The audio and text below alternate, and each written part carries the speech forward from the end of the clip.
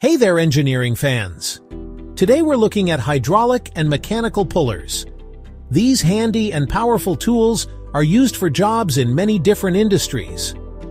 They make it easy to remove shaft-mounted parts like gears, bearings, wheels, and pulleys. But choosing the right puller can make or break your job. For example, do you know when to use hydraulic versus mechanical pullers? Let's break it down. Mechanical pullers are operated manually.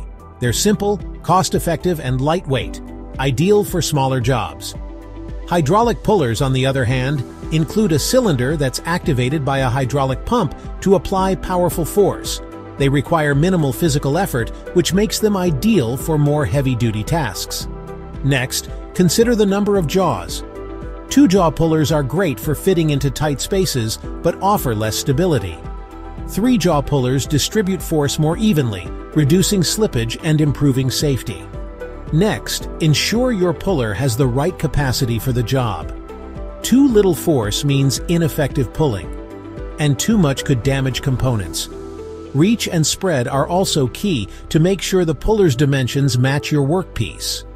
When choosing a hydraulic puller, safety is key. Look for features like synchronous jaws for alignment, locking mechanisms that capture the component, and durable construction for long-term reliability. So far, we've just talked about external pullers.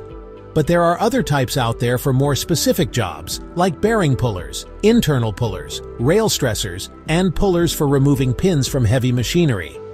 Finally, if you opt for a hydraulic puller, think about the pump. Manual pumps are portable and simple, while electric, battery-powered, and pneumatic pumps require less effort and provide consistent operation for heavy-duty tasks. Remember, investing in the right puller not only makes tasks easier, but also safer and more efficient. That's all for now. Thanks for watching.